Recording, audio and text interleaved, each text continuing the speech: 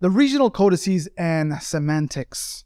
Examination of the data provided by Abu Amr al-Dani concerning the differences between the regional codices of Syria, Medina, Kufa, and Basra reveals that they form what is essentially a perfect stemma, or family tree showing the relationship between codices. This observation was initially made by the German Orientalist Theodor Noldecke. I don't know if I'm pronouncing his name right. It's N-O with 2 dots on top of the O, L-D-E-K-E. And later updated and refined by the historian Michael Cook. Semantics analyzes variants of a text in order to determine whether the text was the parent from which another copy was made. In order to understand the argument, let's first provide some basic examples to illustrate the original concept underlying the application of semantics. Assume that we find 3 copies of a book which have small variations in the following sentence. Book 1, there was a gray car outside the house. Book 2, there was a gray cat outside the house. Book number 3, there was a gray cat outside the house chasing a mouse. In this example, book 2 and 3 agree on a cat outside, while book 1 says it was a car. We know that book 3 must have been copied from book 2, but it would not have been copied from book 1. To further elucidate the matter, consider the similarities and differences between the following squares, imagining that each represents a codex, S for Syrian, M for Medinan, B for Basran, and K for Kufan. Figure 1, squares with variants forming a stemma. Imagine that you were told that one of these squares was the original, and every time it was copied, a few squares were changed from blue to yellow, or from yellow to blue. How would you determine which squares are the original? Notice that the squares only differ with respect to the position of yellow squares, the coordinates of which are identified by the row numbers and column letters. Notice furthermore that S has 2 isolated variants shared by none of the others, G1 and D7, and K has 3 isolated variants shared by none others, I3, I7, and A5, while M and B have no isolated variants. Every yellow square on M is also present in S, and every yellow square on B is also present in K, while B and K share no common yellow squares with S and M. In other words, S never agrees with B and K against M. B never agrees with S against M, or M against K, and K never agrees with M or S against B. This is, in some loose sense, analogous to what Cook observes in the original codices.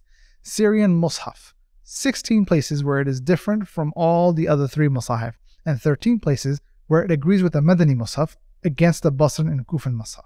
It never agrees with the Basran and Kufan Mus'haf against the Madani Mus'haf. Madani Mus'haf, no isolated readings, i.e. readings that are not found in any of the other Mus'haf. It has only 13 places where it agrees with the Syrian Mus'haf against the Basran and Kufan Mus'haf. Basran Mus'haf never agrees with the Syrian Mus'haf against the Madani Mus'haf. One isolated reading in chapter 23, verse 85 to 89 is present, which is not found in any other Mus'haf.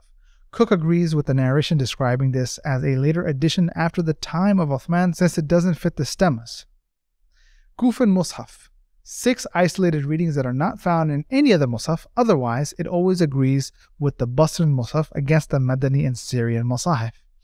Based on these differences, Cook argues that we can reconstruct the relationship between the Mus'haf, knowing that the Syrian Mus'haf is more closely related to the Madani Mus'haf than to the Basran and Kufan Mus'haf, which means the Syrian Mus'haf was copied from the Madani Mus'haf or vice versa. Similarly, the Madani Mus'haf is more closely related to the Basran Mus'haf than it is to the Kufan Mus'haf, because the Kufan Mus'haf has 6 places that are isolated readings.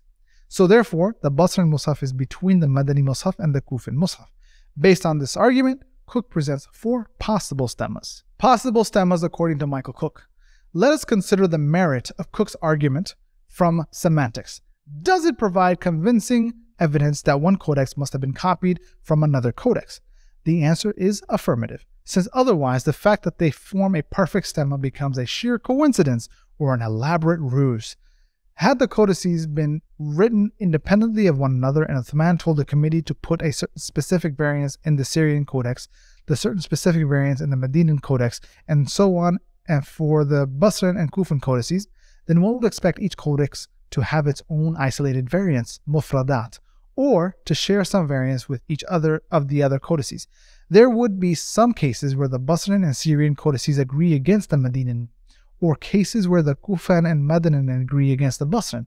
Rather than forming a stemma, the picture would look something like this. However, where Cook errs in the matter is his claim that the existence of a stemma rules out the possibility of invention, i.e., the possibility that these variants are deliberately introduced into the codices. This is imprecise. The existence of a stemma rules out the possibility of synchronous invention, where codices are being written simultaneously and variants are being dispersed between them during the writing process. However, it does not exclude the possibility of sequential invention, where one codex is copied from another one at a time, and during the copying process, the scribe is deliberately instructed to make few specific changes to the original at particular places in order to accommodate other readings. In the course of synchronous invention, there would be no generation of a stemma while the course of sequential invention.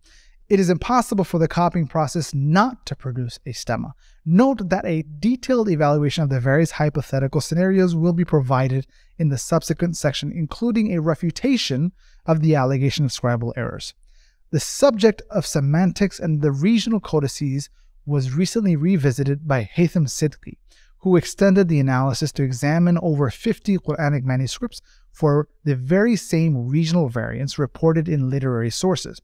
Likewise, analytical studies of the regional variants in smaller subsequents of existing Quranic manuscripts have also been performed by Muhammad Mustafa al-Azami, Ala Bahidniya, and Muhammad Saeed Mitwali Ibrahim al-Rahawan. Many of these manuscripts have been dated to the earliest period of Islamic history. The results of these recent studies are remarkable. The very same textual variants reported in the Islamic literary sources are found distributed in the manuscripts according to the very same patterns. The manuscript evidence thus confirms the historicity of the Uthmanic Codex and the accuracy of the traditional Islamic sources in documenting regional variants. For instance, the Codex Parisino-Petropolitanus, abbreviated to CPP, demonstrates agreement with the variants reported from the Syrian Codex. CPP dates to the 1st century Hijri and was recovered from the mosque of Amr bin al-As in Fustat, Egypt. Today, most of the codex is located in the Bibliothèque Nationale de France, a national library of France, in Paris, aka Paris. The manuscript is written in Hijazi script. So this figure is showcasing the verse of chapter 3, verse 184, written according to the Syrian Uthmanic Codex, with wa biz-Zubayr as opposed to wa az-Zubayr. This is also exactly how the word is recited according to the qira'ah of the Syrian reader Ibn Amr. Image is from the National Library of France. The famous Mus'haf, known as Quran of Uthman in Tashkent, Uzbekistan, also known as the Samarkand Codex, demonstrates concordance with the regional variants of the codex that Uthman sent to Kufa. This manuscript dates to the late 2nd century Hijri, i.e. roughly 1 century after the Uthmanic project. It was previously located in St. Petersburg, Russia, and in 1905 a facsimile copy was produced by S. Pisarev. It is written in Kufic script. This is a picture of the Pisarev facsimile from the Samarkand Codex, showcasing the verse from chapter 36, verse 35, written as Amilat instead of Amilatuhu. This is also exactly how the word is received by the Kufan reciters Hamza, Al-Kisa'i, Khalaf, and Shoba's transmission of Asim. Image from Corpus Corcanicum. By similar analysis of regional variants, one may note, for instance, the Medinan regional variants in the famous Topkapi Quran located in the Topkapi Palace Museum in Istanbul, Turkey. The allegation of scribal errors. With respect to the allegation that the Uthmanic codices contained scribal errors, there are 2 separate issues that need to be addressed. Number 1, the claim that variants between the regional codices are scribal errors, and 2, the claim that certain narrations from the companions indicate that there are scribal errors. Typically in textual criticism, when textual variants are encountered in a manuscript tradition, the general assumption is that the original reading has to be corrupted. However, there are a number of clear reasons why the assumption cannot be lazily applied to the textual variants of the Uthmanic regional codices. First, It ignores the existence of the qira'at, the established reading traditions. The historical evidence inarguably establishes that different ways of reciting the Quran preceded the existence of the Uthmanic Codex. If a textual variant could have existed in the reading traditions, then its inclusion in the Uthmanic Codex cannot be automatically attributed to scribal error. The codices were not produced exclusively through a copying process without any oral interference. We are informed in the literary sources that during the transcription process, one person could be designated to dictate and recite while the other person would transcribe. For instance, Uthman said, "Let Sa'id dictate and Zayd transcribe." If the scribe was only reading a text in front of him, there would be no role for the reciter. On the other hand, if the reciter was the only one reading the text and the scribe was writing exclusively based on what he heard from the reciter, then we would not obtain the pattern of orthographic idiosyncrasies discussed earlier, which point to a single textual archetype from which other copies descend. The synchrony of oral transmission alongside textual transmission created a highly effective filtering mechanism whereby a textual variant could only be transmitted if it conformed to a pre-existing oral reading. Secondly, the maximum number of isolated variants is approximately 15. Which is found in the Syrian Codex. Of these were assumed to be transcription errors during the process of copying the Medinan Codex. This quantity is astronomically smaller than expected, and the remaining codices have even fewer variants. By way of comparison, in the text of the four Gospels, roughly similar in length to the Quran, the Codex Sinaiticus and Codex Vaticanus, I'm guessing because one codex is from Sinai and the other is from Vatican, contain 3,036 textual variants, including entire omitted phrases and verses. If we ignore omissions of words, phrases, and verses in the Codex of Sinai and pretend for a moment that it predominantly has single-letter textual variants like the Syrian Codex, then we still end up with the astoundingly discrepant rate: one variant per 21 words in the Gospels and one variant per 5,100 words in the Quran. The only scientifically plausible account is to judge the underlying mechanism generating textual variants in either scenario to be categorically different. For the Codex of Sinai, the mechanism includes scribal errors, and for the Uthmanic codices, it is the reading traditions. Furthermore, examining the variants of the Uthmanic regional codices demonstrates that the variants are not randomly distributed throughout the codex. Of the 15 variants in the Syrian Codex, 7 are located exclusively in Surah Al-An'am and Surah Al-A'raf. This requires us to assume extremely high fidelity copying throughout vast swatches of the Quran with sudden, inexplicable, sporadic lapses, including during the transcription phase as well as subsequent review and verification. Either way, it is far simpler to conclude that these were specific instances where oral readings influenced the inclusion of specific textual variants during the transcription process.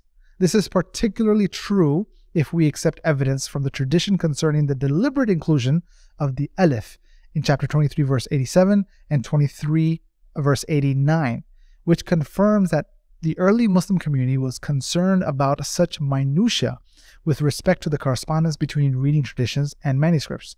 As such, we should consider minute alterations similar to in chapter 23 verse 87 and chapter 23 verse 89 to be the result of scribes including existing oral readings rather than errors.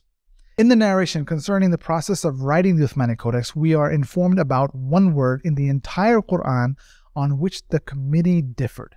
Ibn Shihab al-Zuhri reported they differed on the occasion concerning whether to recite at-tabut or at-tabuh. The Quraysh said at-tabut while Zayd said at-tabuh.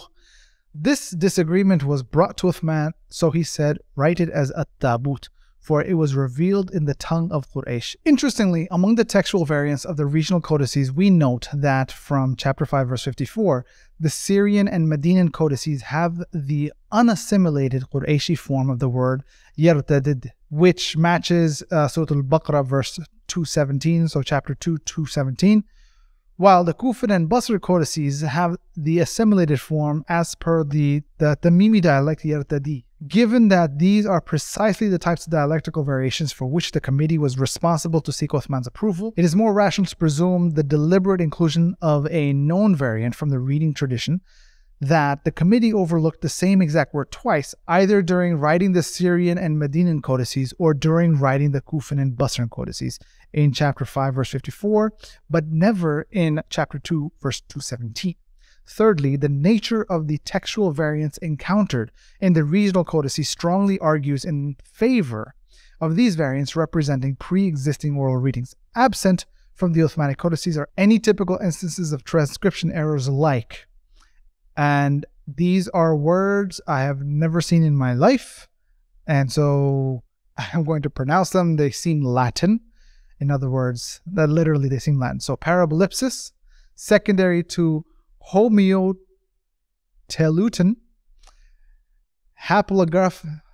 haplography, or didography.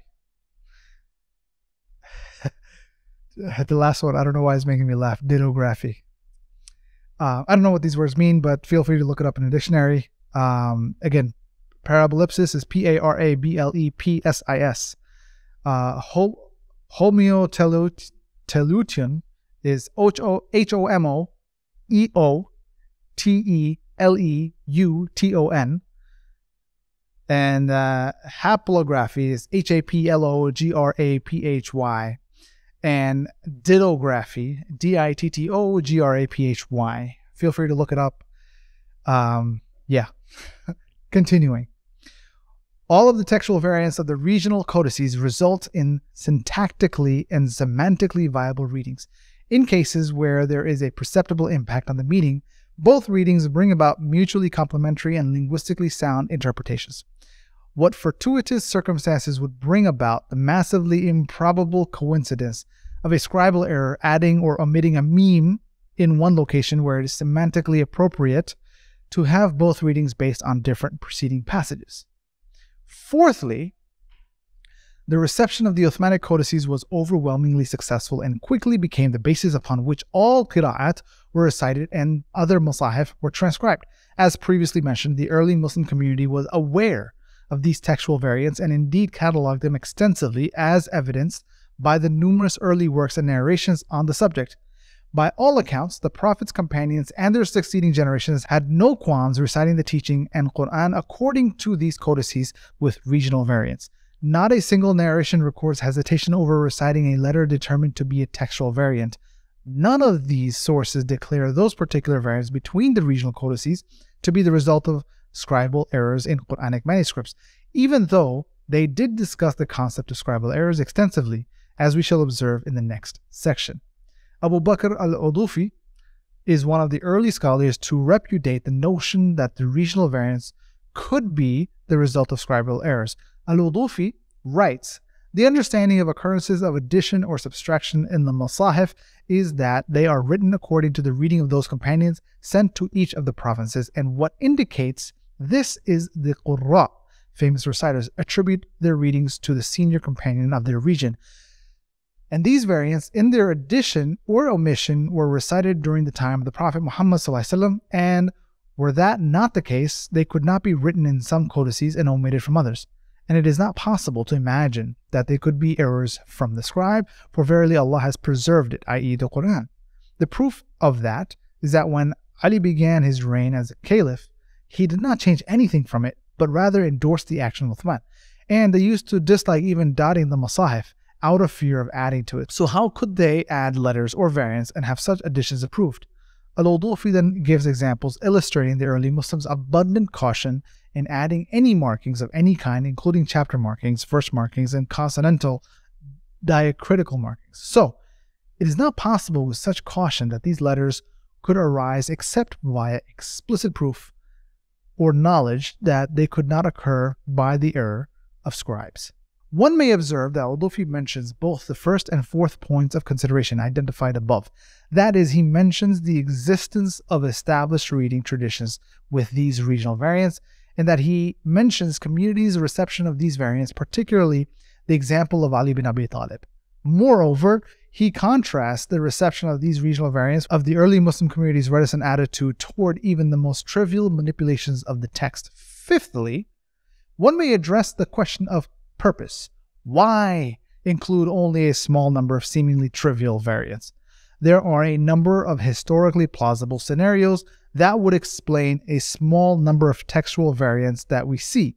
Not all these scenarios require that the matter had been discussed and deliberated upon by Uthman and the committee prior to the initiation of the compilation project.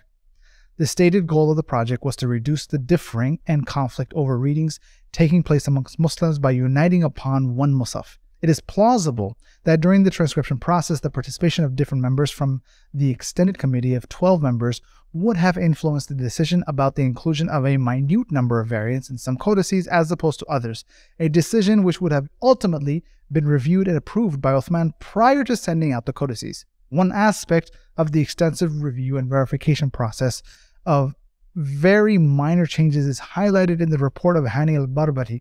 He reports, so I'm going to summarize the following statement. I was with Uthman when the committee was reviewing the Masahif, so he sent me to Ubay bin Ka'b with the scapula of a sheep, upon which was written, and there's different Arabic statements written. So Ubay asked for something with which to write, and he revised the spellings of the Arabic, such that he wrote it in a way where he removed one of the two lambs, and he also added a ha. The above example of a single letter changes were carefully considered and discussed, and these particular examples do not show up as textual variants among the regional codices. However, in the above example, the role of Ubay bin Ka'b is limited to correcting some spellings on specifically requested words. Given that the people of Syria were more familiar with the reading of Ubay bin Ka'b, it is not unlikely that Uthman would ensure that the Syrian codex received additional participation from Ubay bin Ka'b. Recall that scholars like al-Udfuwi and al-Mahdawi suggested that the regional variants were intended to accommodate readings of a particular region. Recall also that some scholars suggest that the Uthmanic committee initially included only 4 core members before expanding to include a total of 12 members. This also makes sense of the differing narrations, considering Sa'id bin al-As dictating verses, Ubay bin Ka'b dictating, and Sa'id reviewing. The involvement of companions like Anas bin Malik and Ubay bin Ka'b in the Medinan Codex, and particularly Ubay bin Ka'b in the Syrian Codex, suggests a plausible scenario for the minor variations encountered in the regional codices. The 6th point, though somewhat technical, appears to empirically exclude the possibility of attributing the regional variants to scribal error. It draws upon the previous discussion of semantics and combines it with a consideration related to the mutashabihat, passages of the Quran that resemble one another. Notice first that several of the textual variants appear to recapitulate passages found elsewhere in the Quran. Thus, the Syrian and Medinan variants for chapter 5 verse 54 matches chapter 2 verse 217. The Syrian, Medinan, and Basran variant for chapter 46 verse 15 matches chapter 29 verse 8. The Kufan and Basran chapter 54 verse 24 matches chapter 60 verse 6. This predilection of textual variants of mutashabihat verses appears to have been gone unnoticed in prior studies of these variants. Yet, it can be no accident that the mutashabihat passages are so highly represented among the textual variants. What follows is an argument by way of reductio ad absurdum. It's another Latin phrase, sounds like a Harry Potter spell, but continuing. Those who consider these to be scribal errors should have to concede that they are not instances of misreading the text being copied, but rather a case of memory interference known as assimilation of parallels, which would arise from the recollection of a similar passage. But on that assumption, the error would dissolve the original difference between the two passages. Thus, if the Quran originally contained a passage that says A1 and another passage says A2, a memory-based error would result in 2 passages that say A1 or 2 passages that say A2. Overall, memory-based errors homogenize differences between mutashabihat passages, resulting in fewer and fewer differences. Projecting backwards, the direction of heterogeneity, I think that's how I say it, allows one to identify the original text. We may exclude those examples for which both regional variants match the other Quranic passages, since it is not possible to identify directionality in such cases. Memory-based errors should accumulate as one descends from parent to child in the stemma. The direction of increasing homogeneousness, I guess is the appropriate understanding, should also be the direction for transcription within the stemma. Yet, this leads to conflicting directions violating the stemma. See the diagram below. I'll be putting it on screen here, demonstrating that these regional variants cannot be attributed to error. So this figure, the presumed directionality of copying from parent codex to descendant codex based on the variants arising through the process of assimilation of parallels. Given that the inferred directions are mutually contradictory and that these contradict the relationships deduced from the semantics, it can be reasonably concluded that the regional variants were deliberately included to conform to an existing reading transmitted from the Prophet ﷺ by a companion and thus do not represent errors. In other words, on the claim of scribal errors, either the existence of the stemma becomes a massive coincidence or the predilection of regional variants for mutashabihat becomes a massive coincidence. Notice, of course, that the Quran contains multitudes of mutashabihat which feature no variants in the regional codices, including some which are quite extensive. These would be the passages most vulnerable to assimilation of parallels, and yet they are free of textual variants. On the other hand, the mutashabihat, which feature textual variants, are comparatively much easier to sort out and generally the least confusing to huffaz, those who have memorized the Quran. All of this lends further credence to the argument that these regional variants are deliberate inclusions of pre-existing reading traditions and nothing in the Uthmanic Codex is attributed to scribal error.